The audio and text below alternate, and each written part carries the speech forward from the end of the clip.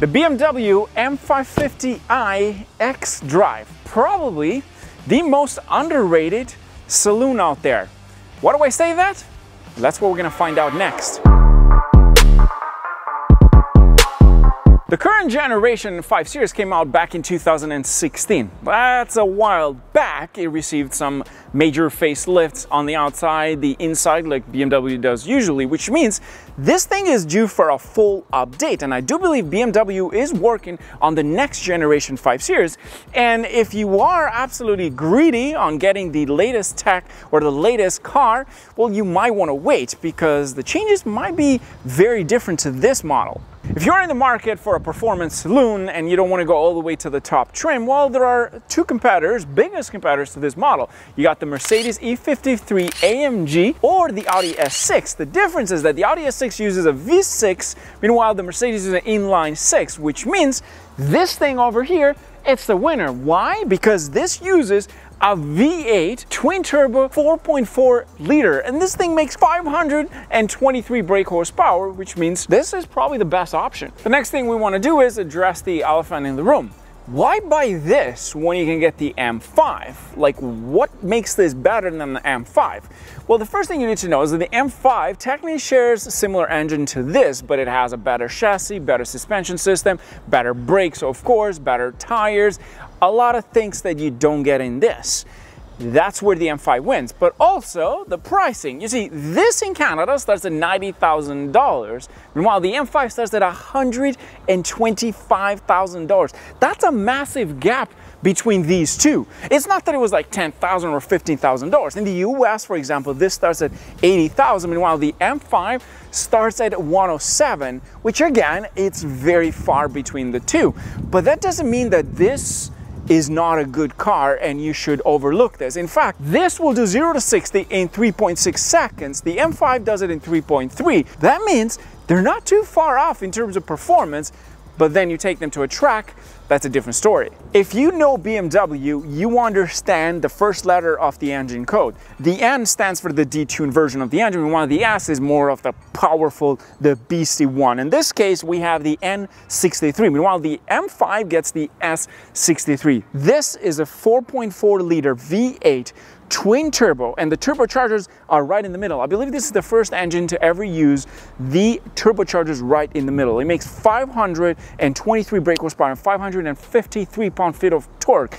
BMW says that this will do 0 to 60 in about 3.8 seconds, but sites online have proven that this thing can get from 0 to 60 in 3.6. And to be honest, I think that 523 brake horsepower, that to me seems more like to the wheels. It is equipped with an 8-speed automatic transmission, and most importantly, this is an xDrive, which also means you can tune this engine to make a lot more horsepower, and it does have a quad exhaust tip in the back to make it look a bit more M5. The good news is that because this one has been in the market since 2016, well, guess what? You can purchase a slightly used one. In fact, last night I was looking up models from 2019 and 2020, and in Canada you can purchase one for like $80,000, which means you're saving about $25,000 more in comparison to buying this new.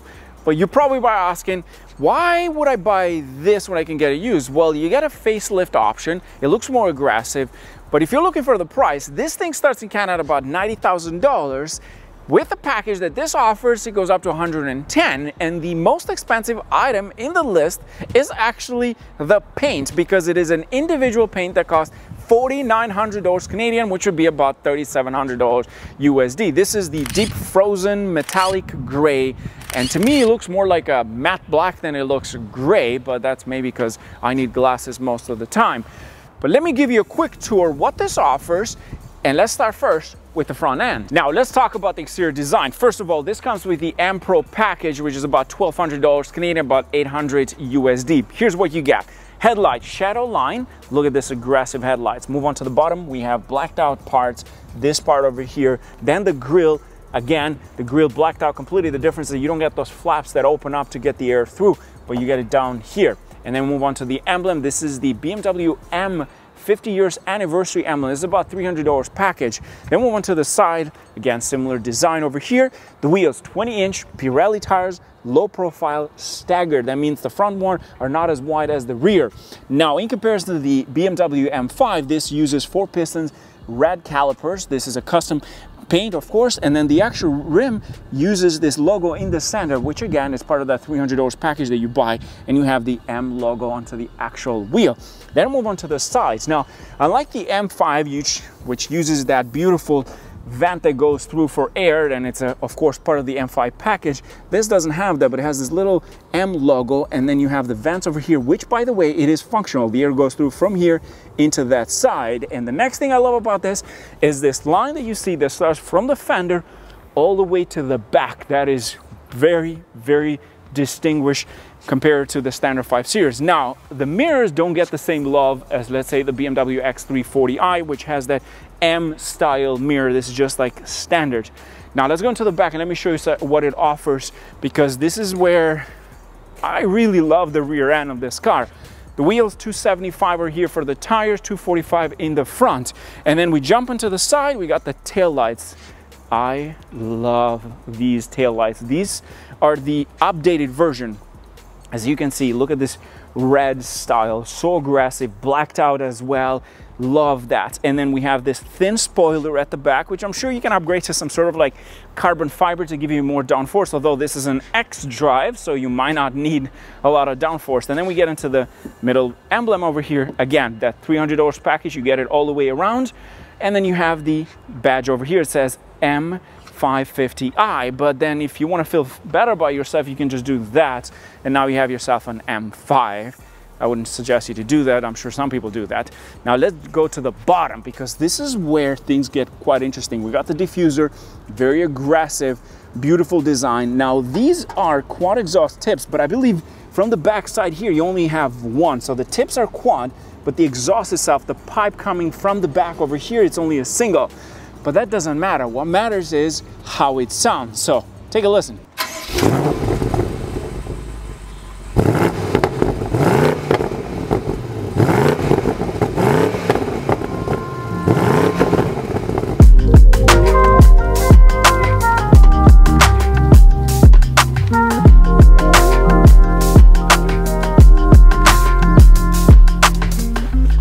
Let's jump into the second row. First of all, I'm 6'2", so I'm taller than the average individual.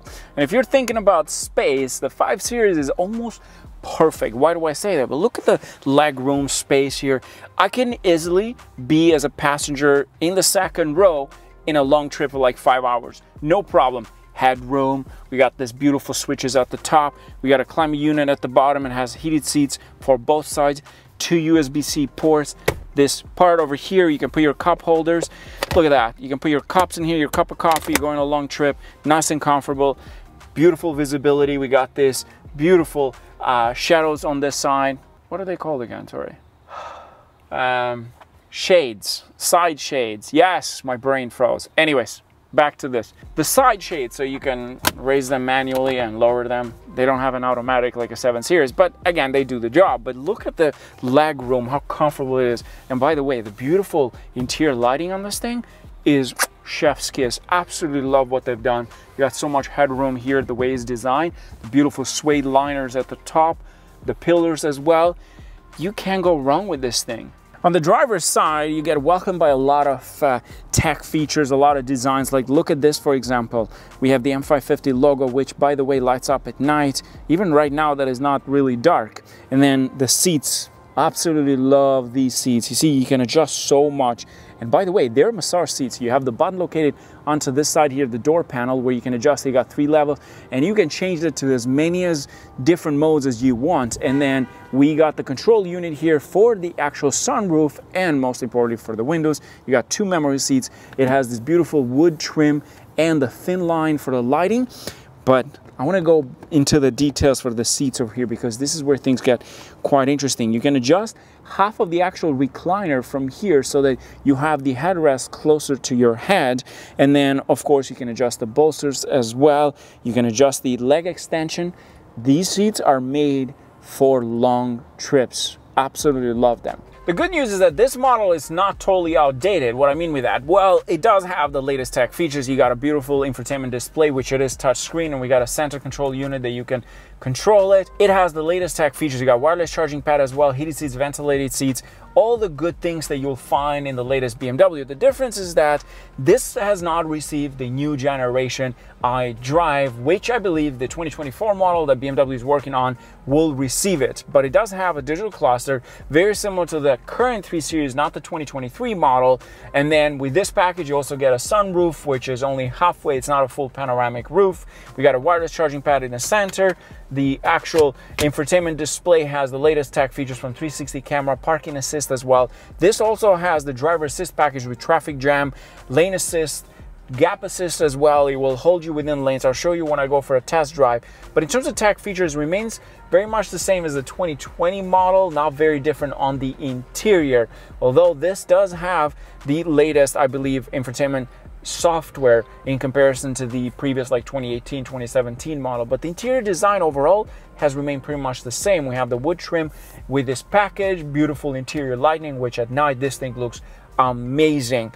But if you're patient, you might want to wait for the 2024 model because that might be very, very different to this. I believe it will be the curved display that they're using in the 3 Series, where you have the clustered in one side and then the infotainment display on this side. There's going to be probably less buttons in the center, which I absolutely love on this one because the climate unit, for example, has buttons. You have touchscreen buttons for the heated seats, the actual fan speed as well, and there is a little screen over here shows you the temperature and so on.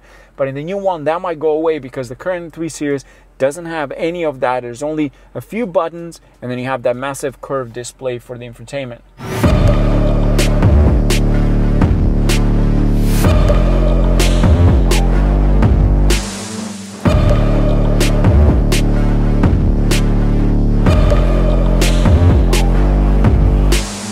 Under the hood, this uses a V8 twin turbo, making 523 brake horsepower and close to 550 on pound-feet of torque. It's an X-Drive, uses an 8-speed automatic transmission with sport mode transmission. You can shift into manual, sport, or even standard. The beautiful thing is that unlike its competitors, like the Audi S6 and Mercedes E53, which are technically the middle trim on the 5 Series, for example, or in the E-Class, this uses a V8. The rest of them use a smaller engine, which makes this a very competitive vehicle. I've had this for a week, and here's what I love about this thing. First of all, the fuel efficiency out of a V8, it's mind-blowing. In fact, I can get on a full tank about 600 kilometers. Yeah, that is insane for a car like this. Now, of course, you have to get premium. It is such a good day-to-day car, so comfortable. Right now I have it in comfort mode. It's quiet inside, it's comfortable, it's enjoyable. I have the massage seat on, cooling seat is on, it is boiling outside. We're looking at 30 degrees Celsius. Not sure what the Fahrenheit conversion would be at this point, but that is something that you gotta appreciate about this vehicle. It's not just about power. Yes, it's quick. In fact, this will do 0-60 in about 3.6, 3.7 seconds. BMW says 3.9, but I wouldn't take that too seriously in my opinion. Space-wise, in the front, in the second row, in the boot, you got so much that you can play around with. This thing, it's the perfect daily. And the best part about it is also the price. This, with all the packages, I believe is about $110 or so, which is actually not that bad priced. Yes, that exterior paint is like $4,900 Canadian, but you don't need that in my opinion. Just a standard color. I'm not a big fan of this one. I would definitely pick something else, more like a burgundy style, something that, you know, it's a bit different and it's a looker. This, on the other hand, is like too black for me, too matte black. It just, the car completely disappears, the lines completely disappear. The exhaust sound is good. It sounds like a V8. It's not obnoxious, it's just enjoyable. Like this thing, you put it into Sport Plus, transmission into Sport as well. You downshift M3 and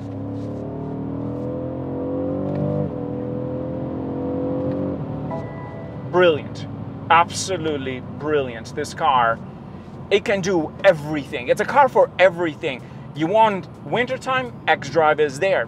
You want comfort, everything is there. It has literally the latest tech features you would need in a car. Although this hasn't received the latest gen, but it's still, in my opinion, very, very good. You got pretty much everything. There's so many tech features on the infotainment display that would need me hours to go through. I'm a big fan of this car, and I am very happy that I got to drive it for a full week to really experience it. In fact, I have a Levante Modena S, Modena, I would say in Italian, S, that I have this week. Out of the two, I enjoy this more than the Maserati in some ways. Although the Maserati does sound pretty good for that V8 under the hood. It's actually pretty good. But I'm a big fan of this. I'm a really big fan of this. I like this thing. I like how good it is. And one thing that makes it harder as well is picking between this or an M3, because the price is almost the same. Yet this is so much better in some ways. Yes, an M3, it's an M3. I understand that. This, in my books, is a little bit better. You got the space, you got the comfort, the luxury. It's there. It's so comfortable on the road. I couldn't explain it to you through the video. You'd actually had to sit in here to experience the comfort level of this car. Now, things that I don't like about this, the mirrors. That's one thing that I mentioned previously. I wish it had M mirrors in some ways, because I think it would look a bit more sexy, but I'm sure you can purchase them, well, let's just say aftermarket. There's gonna be another gen coming out soon, so that is something that makes it even harder to pick this one, because we don't know how the next one is going to be. Is it going to be faster? Is it going to be more powerful? Is it going to be better? Is it going to be cheaper? Is it going to be more? I'm assuming probably. So if you're in the market for one, you're probably going to wait a little bit, I think, in my books, because you can also pick these things to use for so little. In fact, I was able to get them for like 70 grand. That's a lot of car for the money. A lot of car for the money. That is, it's absolutely unbeatable, that price, if you're looking. Now, you're always going to have the comments, I'm sure you guys are already typing in, well, Sam, it's going to break down, it's going to be at the dealer all the time. Definitely want to look for some sort of warranty, because unfortunately these cars are not, well, let's just say they're not the most reliable cars, because the way they're treated by the owners. You see, these cars are not unreliable because they are BMWs. It's because people that buy them do not treat them properly, do not take care of them, do not bring them to the dealer. They cheap out on parts, and they expect these cars to last. They don't last because of that. If you take care of them, they will last. That I can guarantee you, because if you take care of a car, you do the service on time, whatever the manufacturer recommends or that you should do, you will have a comfortable, enjoyable, and reliable car.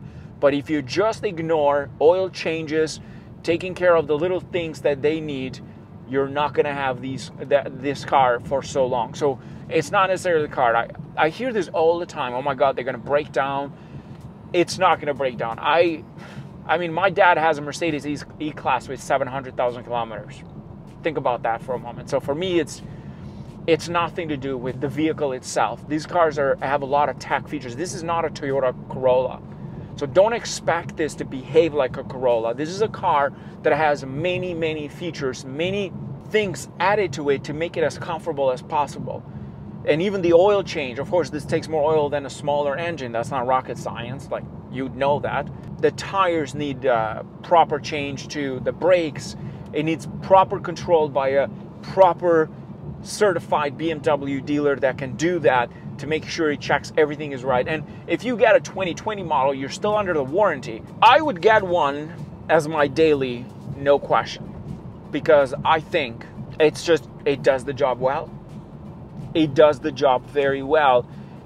It is very fuel efficient. I was getting about 11 liters per 100 kilometers, which is actually quite reasonable for a car like this. You'd expect this to be a super guzzler, but it's not. In fact, I'm getting better fuel efficiency from this than I did from my Lexus IS 500 V8 naturally aspirated 5 liter. So that just tells you. And the beautiful thing is that you got the power anytime you want, and it's quick. Oh, the bolsters adjust. I am set to race. And here we go. It just goes. And the transmission on a roll it finds the right gear when you have it in sport mode, which I love it even more. I like this thing. I like this thing.